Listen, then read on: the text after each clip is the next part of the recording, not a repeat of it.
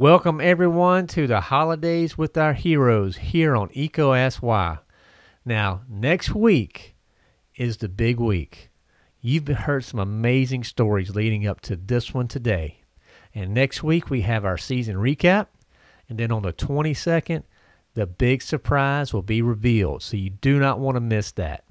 Now, on this particular episode, I sat down with Amos Purdy. And you may remember Amos from all the way back in episode 47 and 75. That's right. He was so good we had to have him on 2 times and 3 making this hero, where he talked about what the heck is IIoT. And then he also talked about OT networks and connecting business goals. And I tell you what, Amos, I'm straight up. I'm jealous of this guy. He's got an MBA. He's got an engineering degree. He lives in Wilmington, one of the most beautiful places in the world. But he is an amazing hero, and I know you're going to love his story. You know, speaking of those stories, we're getting those war stories, and they are pretty incredible. I'm looking so forward to releasing those out and sharing them with you all. Now, it's not too late to get them in. If you got something, you know, we're going to be gathering around the Christmas tree here next week. We want to hear the fun stuff, the inspiring stuff. So check out the link in the show notes. Get those stories to us. We'd love to hear them. We'd love to put a spotlight on them, and thank you for your submissions. Now, it's time to get some insight into Amos Purdy and his amazing journey. Cue the music.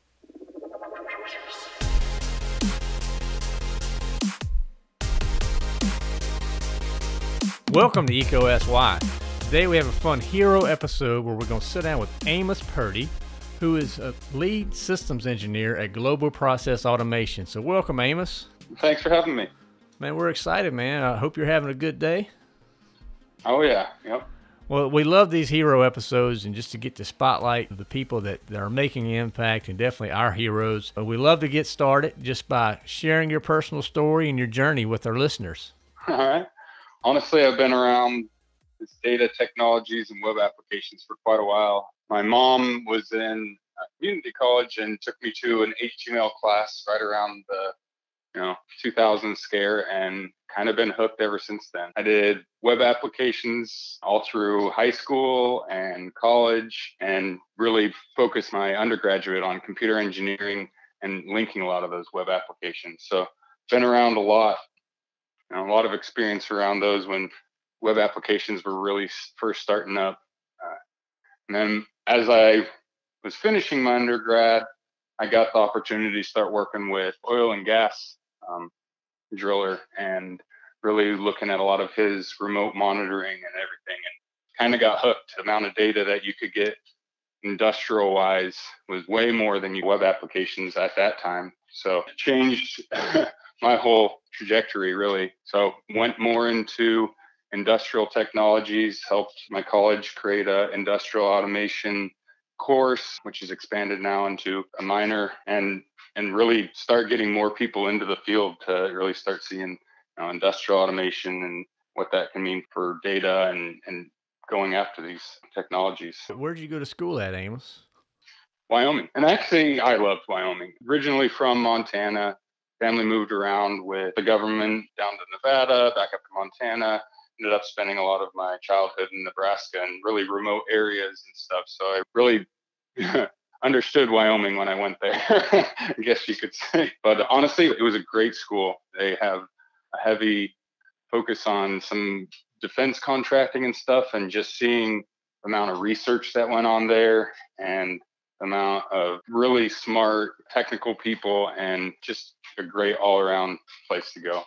Very cool. From Wyoming, you mentioned you worked in the oil and gas industry. So what led you to North Carolina in automation? Well, my brother lived out in Charlotte when I graduated, and really just kind of wanted to start looking around, seeing what was out there. Figured I'd do a stint in the Southeast for the next decade, and so coming up on that. But yeah, really just the Southeast had so much of that, industrial plants and really the infrastructure, and just about every little spot that you could turn. For getting down Charlotte was great, because I started out with an OEM, so really started to take what I learned from school and really make machines from the ground up. I mean, it flexed everything that I knew and what I learned in school.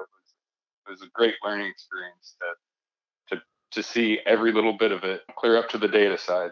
So.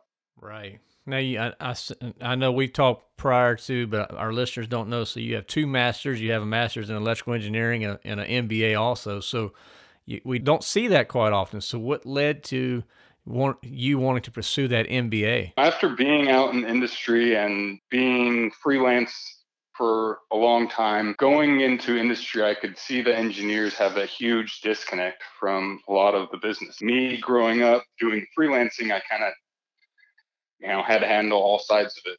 And then when you go out and super smart engineers, but have little to no experience on what that actually means for the business, it was just like that, light bulb went off. Like, we really need to have people that understand what the business goals are and understand that and how it actually applies to the engineering side and what that actually means. So your engineers don't go off on a tangent and you just have to redo stuff. But I just saw that as such a huge gap that needed filled. That I understood the engineering side, really needed to understand how the business was organized around engineering so I could be that bridge.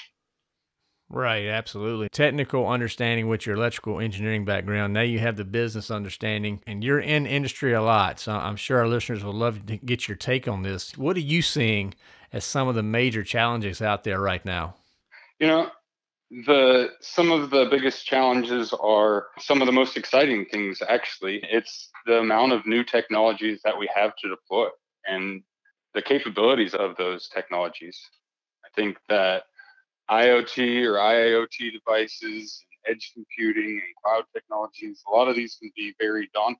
And from a higher up sea level, pushing a lot of these things down because they're buzzwords and stuff, really understanding what a lot of those things mean and how to deploy them and the lessons learned when you try to deploy these new technologies and start to bleed over some of those OT type technologies into cloud applications or really outsourcing a lot of that. I think a lot of people aren't very comfortable with that. And there's a lot of lessons to be learned in trying to really go after these new technologies. But on the flip side, that's also the huge opportunity. The people that get into it and actually just start doing it, take it slow, get some good things where you feel confident in it and its ability, you can overcome a lot of those hurdles and you can start to work through the problems of what, deploying these new technologies really means. And at the end of the day, it's really fun. I really like doing it.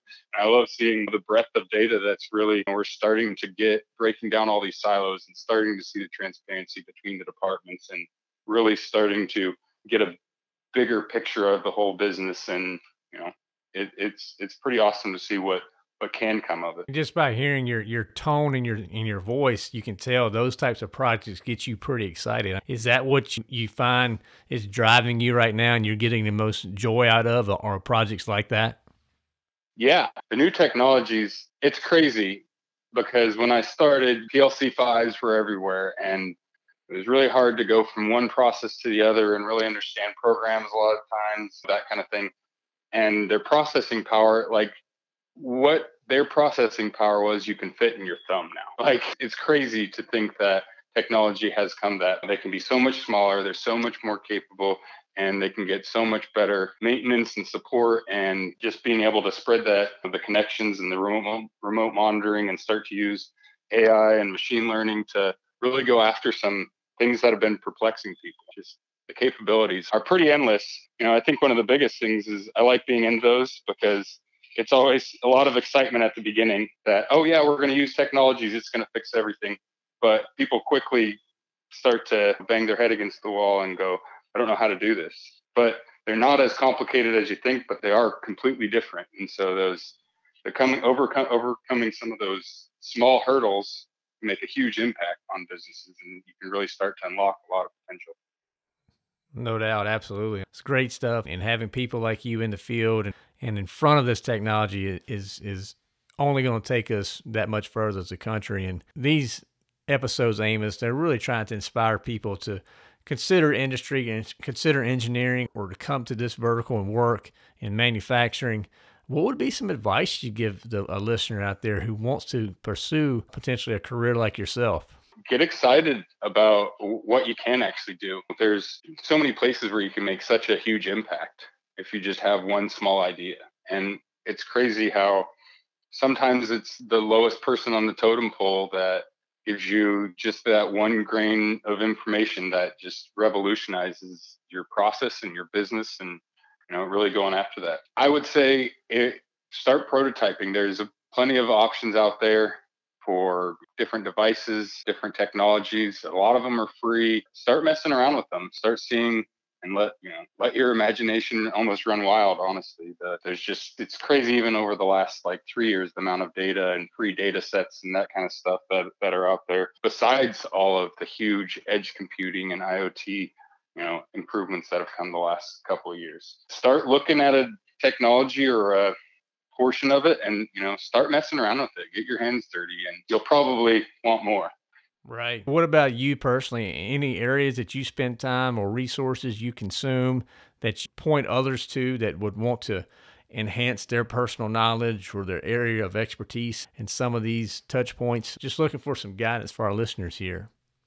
Yeah, honestly, seeing the proliferation of Python as a programming language and how it started to bleed over into just about everything that we can do. And honestly, it's a pretty extensive toolkit, and you can do everything from OPC servers to data visualizations to and your machine learning, AI, up to web. Like the amount of capabilities around that language is just huge. It's definitely an awesome ecosystem to start looking into.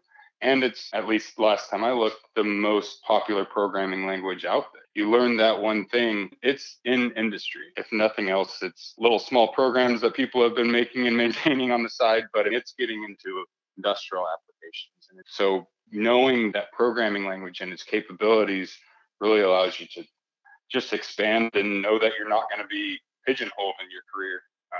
So that's been pretty awesome to see how a lot of these technologies developed for other things have been changed and modified and have grown where we can actually use them in industry and start to really just start messing around with stuff that you never thought you could ever do, or you had to pay $100,000 to get a machine to go and do it. No, you can spin that up for free almost and start doing that. Right. I mean, it sounds like if you get that skill and you fine tune it somewhat, it's a great entry point. And like you said, you're not pigeonholed. You have different options and different areas that you could go within industry. But it sounds like a great area to invest time and to get better at it if you're looking for that entry. And I don't know how you guys feel about even Raspberry Pis, which I wouldn't recommend putting in industrial applications, but even just to start putting your hands on something physical, something prototyping, something that you don't have to put a lot of money in to just proof of concept something out. Like developing those prototypes, you learn so much, and why you shouldn't probably be deploying Raspberry Pis out in an industrial environment, if nothing else. You start to get a better understanding of their capabilities and where you can take them, and then it's hard to contain you. If nothing else, because if you're the one that can generate some data and some good data, everybody loves data. As soon as you start showing them good information and in a way that they can understand, they're ravenous. They just want more and more. So it's really fun to start getting some of that prototyping out there and start seeing some of these things come to life.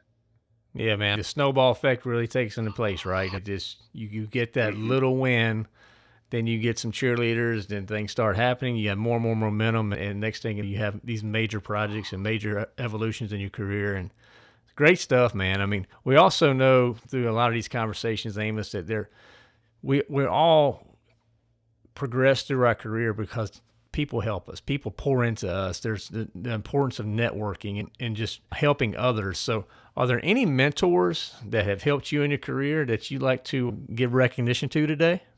Yeah, my mentor going through college, and he didn't even probably know it until he was my advisor for my master's in electrical, Steve Barrett out at Wyoming. I think he's the co-department head of engineering out there now. It was him seeing that there is some potential there, and really, especially in college, you're learning so much. You're getting overloaded with so much. He really helped me start to break down, okay, what is the true path? You are capable in this and this, like where are you heading? And starting to think about early in high school or early in college, although it's never too late, but early in college there, where I was getting exposed to a lot of things. And he's the one who helped me get my job in the oil and gas industry. And I helped him create the course for industrial automation. And having that support when there was just so much possibility and, really helped ground me and focus me on, my true goals. That was really awesome. He was in your life at the right moment, provided that guidance and mentorship. So thank you for sharing that example for us, and definitely can see how it impacted you. And I'm sure you're taking opportunities to pour into others and help them in their careers as well as they grow. And I also love to check with you, Amos. Any highlights, man? Any projects that you can look back on and you can say, I was a part of that, and that was awesome. And it may be this course, you mentioned this course that you helped develop at the University of Wyoming, but just curious on what your take there from a highlight standpoint. I would definitely say the creating the course was pretty awesome. We took it from, it was PLCs was a slight side topic in one of our classes to a full, full encompassing course that we got a lot of engineers from, not just electrical. We got some computer science, we got some mechanical, and really start to expose the cross-functional nature and knowledge of those different departments was awesome. To see a mechanical engineer go through there and figure out how to program a PLC and then what they can do with it on their bike that they were creating was just awesome. Definitely a highlight. Just seeing the capability. I love being there and being there for support like my mentor was. And I see a lot of engineers not really know where they want to go in engineering. And so helping them over those little hurdles really expose them to a lot of what you could do, and nothing else, respect for people that could do it well in industrial applications, and seeing them just the light bulbs go off was awesome. That sounds like a really fun project to be involved with, and can definitely see why you hang your hat on that. So was there any lab or hands-on portion of that, or is this a classroom environment? Talk to us a little bit more about that, what you developed there. Yeah.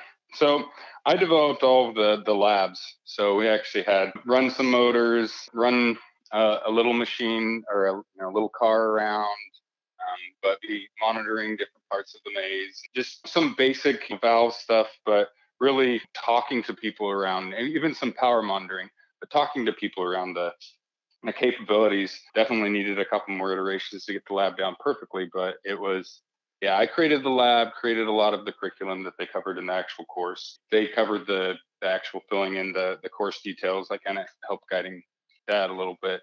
But yeah, I mean, and honestly, when I created that, PLC 5s were what we had. And it's crazy to think about that now. Yeah, over a decade ago. Are you able to get out there and sit in or visit the university and see how that class has evolved and helping people now? I haven't sat in one of the classes or been out there specifically, but I talk to Dr. Barrett every now and then just to see where he's heading. And if nothing else, just I think one of the biggest things in your life is the connections that you make. And like he helped me constantly check in on him just to see how everything's going with the engineering department. See if he has any bright upcoming stars that want to be out there and doing a lot of what I'm doing. So I've heard little bits and pieces about how it's evolved, but it's awesome to hear about the people that are coming out of that and going right into industry and just everywhere now. Well, I'm just excited there's a class out there that may be lighting a passion or a fire in someone. There may be some content in the lab that you developed that brings the next engineer to industry, that develops the next thing for Industry 5.0, whatever that may be. It's really cool to think that type of exposure is out there on a regular basis to these young, bright minds. So, man, hats off to you. That's an amazing accomplishment, and thank you for sharing that highlight with us. And Amos, we also like to talk just about joy and fulfillment and where you find that moment in your current job, in your current role, where you're the happiest. So if you had to sit back and analyze what I'm doing now as a lead system engineer, this is when I'm the happiest. What are you doing in those moments? Honestly, it's when people actually start using the stuff that we deploy, and them actually want to keep using it, and get engaged in it. And a lot of these projects, and especially the data side, it's hard to figure out what you exactly need to monitor and what you need to get in which plant. There's a whole bunch of intricacies there. But when you can sit through the meetings with them, everybody's going through it, and we're banging our head against the wall for 3 months. And at the end of the day, you got to get something out. And so when you take all of those different things and the people that are going to be using it and everything, and develop a good user interface that gives them relevant data, actually exposes them to what they really are looking for, it's just awesome to see when their eyes light up like, oh, we have this now? We have this capability? Oh man, I've been wanting this for 10 years, 15 years. It's finally bridging that gap and getting people to really see everything that they ever wanted to see, or get to use something that they actually enjoy using and interacting with. And that final piece is just awesome when they light up. Yeah, no doubt. I mean, that aha moment where you see it all come together, right? I mean, that is awesome. And we love with these episodes, Amos, too, to get off the career, the job path, and talk a little bit about you outside of work. So anything you like to do for fun, any hobbies or interests that you like to share? Do a lot of fishing and live at the beach. So definitely have to do some good boogie boarding. The waves are a little bit big for surfing right now. But yeah, honestly, just being out in nature. Coming from Montana and Nebraska and Wyoming, the open spaces has always interested me. So, out and about, walk through the woods. I think that clearing of your head, just not having to focus on work and, really getting into nature and stuff, really, it refocuses you, grounds you a little bit. No doubt, my friend. We just got back from a family vacation, so I'm officially a semi-pro at boogie boarding. I'm assuming you're a pro, though, right? Of course. I mean, you already bought your $150 boogie board, right? I really got to start investing. Yeah, I didn't go with the 150, but I did go with, let's see, that thing was about $70. So it's not I broke about 4 of the ones that are, styrofoam. And after the 4th one, I threw it in the trash. I'm like, all right, I'm going to get a real boogie board. But it does make a difference. Attest to that. I've got a boogie board graveyard too. Yeah, so now we just take those, like you said, the graveyard of boogie boards. We take those to the pool now because they're still good floats, but that do us a whole lot of good when the ocean's hitting us, man. Sounds like you have a lot of fun outside, bud. Yeah. No, and getting out there kayaking and canoeing too, like getting out there fishing, especially being at the beach. It is amazing how your perspective on everything changes when you're even 10 feet off of shore. There's no traffic. There's no one around. And it's just a completely different view than you ever thought. Like, no doubt. Pretty awesome. It is awesome. And you're right there in the heart of where we're, that is the goal for me and my wife. One day we want to wake up and smell that salt water and feel it hit you, that sand. And so I'll be there one day, my friend, but enjoy it. It's great. You got a lot of cool things happening. And we also love to learn a little bit about families and think. You mentioned you're from Montana. You've gone a lot across the country. Anything about your family you'd like to share with us? Me and my wife have been, together for, a good portion of 15 years now. I guess it's about that. Been married for the last 4. So, it's been interesting. I would definitely say her support through all of this. I moved her from Wyoming out to Charlotte and bounced around in the Southeast, and she's definitely an outdoorsy person. So that isn't always easy. Bouncing around quite a bit. So if nothing else, thank you to my wife. There you go. Sounds like you got a good partner there, and hopefully you're in Wilmington together, and just a great environment there, man. So thanks for sharing that.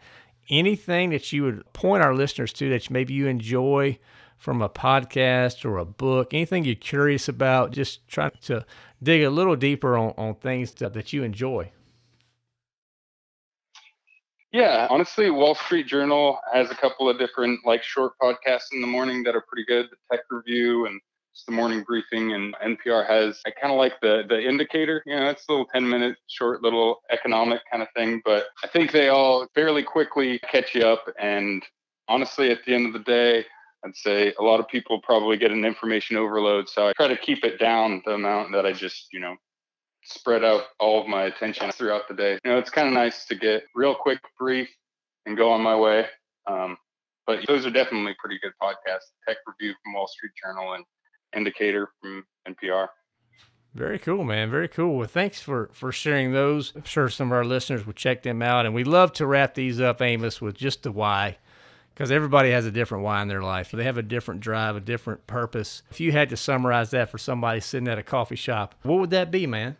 I think that there's so much possibility and fun things to do in life. I think it really is find a passion and hold on to it. Hold on for the ride. And you get your most satisfaction by seeing a job well done and some results from the stuff that you do. So it can be hard work along the way. I can definitely say that. But the why is that seeing something done well throughout my life and just seeing the results of that makes a huge impact in a lot of people's lives and hopefully a lot of businesses' lives. Just being in it and really going after some passion really makes you a healthier, happier person, I feel. No doubt, man. We can definitely hear the passion behind you and the things that drive you. And just thank you. You are definitely one of our heroes, Amos. And I really appreciate you taking the time to unpack your personal story, provide inspiration, knowledge to people on things that they could consider for their journey. So thank you for your time today. It was an honor to have you on EECO Ask Why. All right. Thank you guys so much. Thank you for listening to EECO Ask Why. This show is supported ad-free by Electrical Equipment Company. EECO is redefining the expectations of an electrical distributor by placing people and ideas before products. Please subscribe and share with your colleagues and friends. Also leave comments, feedback, and any new topics that you would like to hear. To learn more or to share your insights, visit EECOSY.com. That's EECOASKSWHY.com.